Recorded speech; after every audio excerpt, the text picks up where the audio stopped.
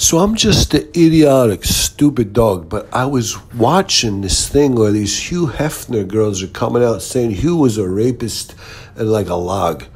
She says he was both a rapist and really horribly bad at sex, and it took a minute, and he was like a log. He just laid on them. But that's not the whole thing. But that's neither here nor there. The thing the man said was so amazing was that Hugh Hefner, he was the degenerate wackadoo, but he was like a flaccid log as well.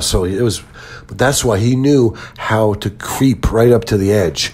And that's what he knew best how to do, is to creep right to the edge.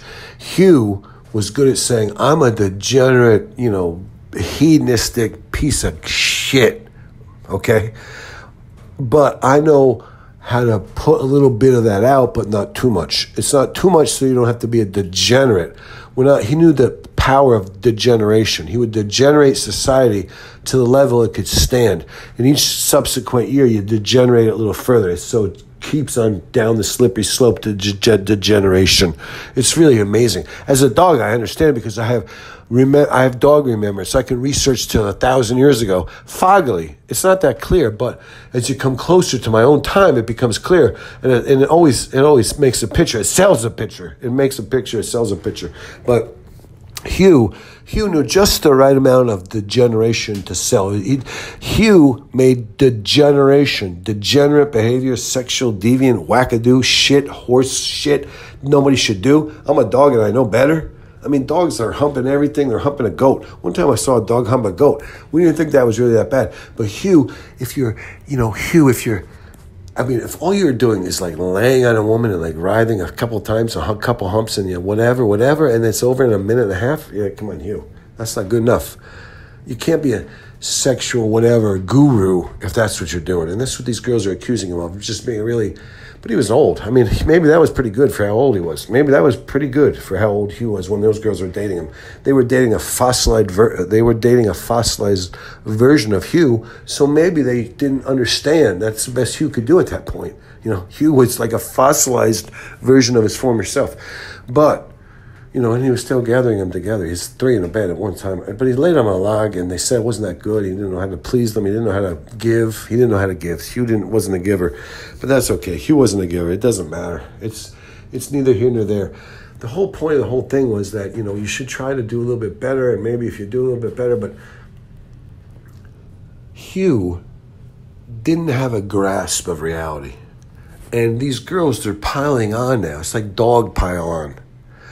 And that's okay. That's all right. It doesn't really matter. And que sera, sera. Heretofore, to wit, to what.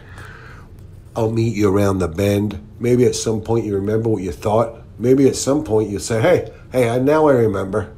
Hugh Hefner, he didn't value women. But the thing we'll give him credit for was, he didn't value women. We have to, but he was a degenerate, and he knew how to sell degeneration right up to the point where you could say the degeneration was palatable to the regular society. So he was a degenerate. Plus, this is a weird thing. If you believe these women nowadays, I don't know if he was a degenerate. He laid on him like a log. He wasn't that good. He didn't have no moves. It was pretty bad. He was pretty weak.